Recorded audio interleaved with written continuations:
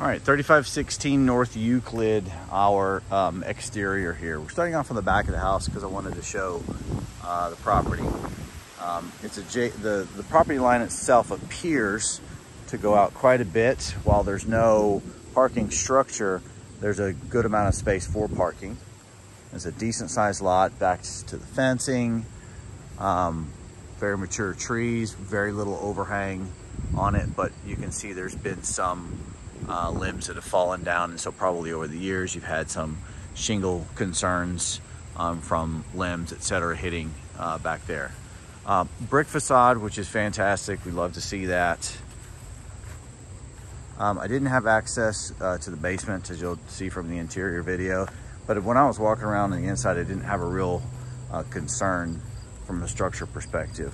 I have a feeling, and then from reading on some of the descriptions, that the basement is a full basement that definitely has some potential.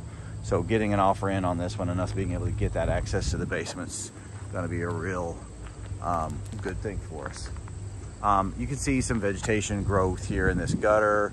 So just maintenance has been, kind of down on the house. You'll see from the interior video, it's the same thing on the inside. Just really a lack of maintenance over time. Has kind of, worn on the house a little bit, but structurally I was actually fairly impressed with it, considering the condition on the inside and what I was seeing.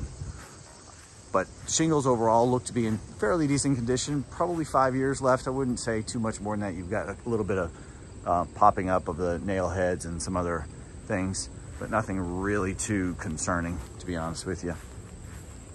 And then looking over on this side, here's more evidence of that vegetation growth that can be problematic.